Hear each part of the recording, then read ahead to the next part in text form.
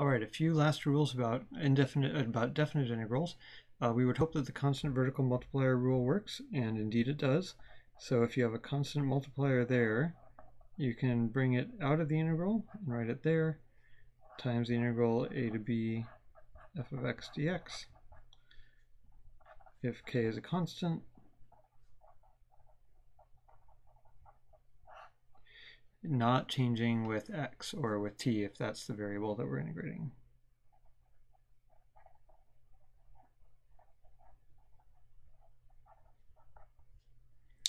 That's the constant vertical multiplier rule. The constant horizontal multiplier rule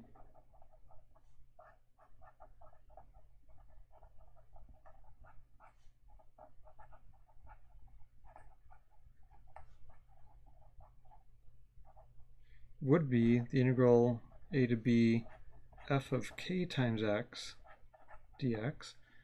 Well, multiplying by k there is stretching things horizontally or shrinking them.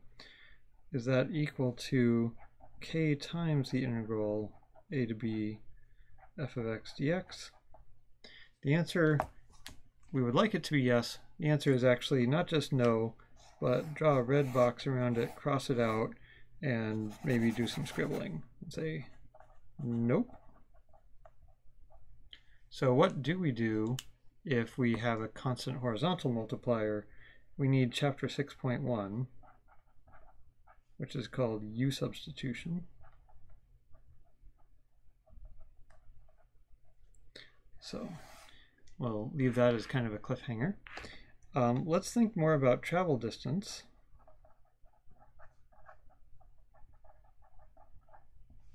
The integral 1 to 4 v of t dt,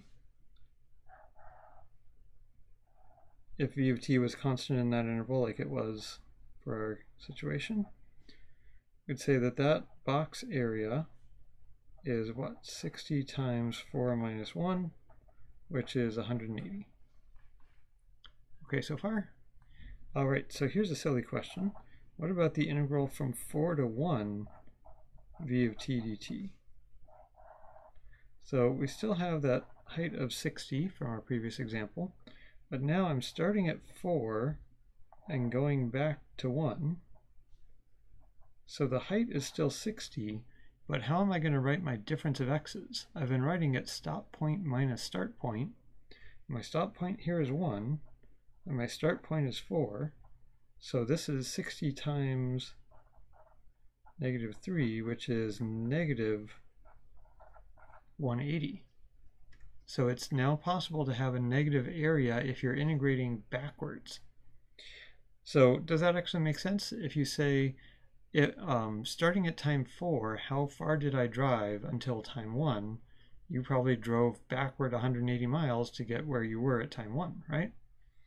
So integrating a positive function backwards gives a negative area because the width is negative.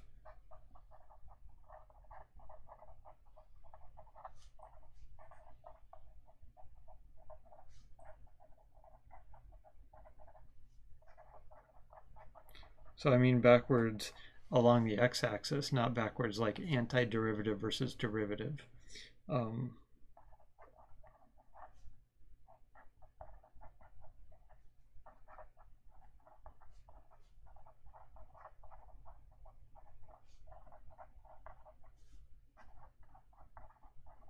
Because the width is negative.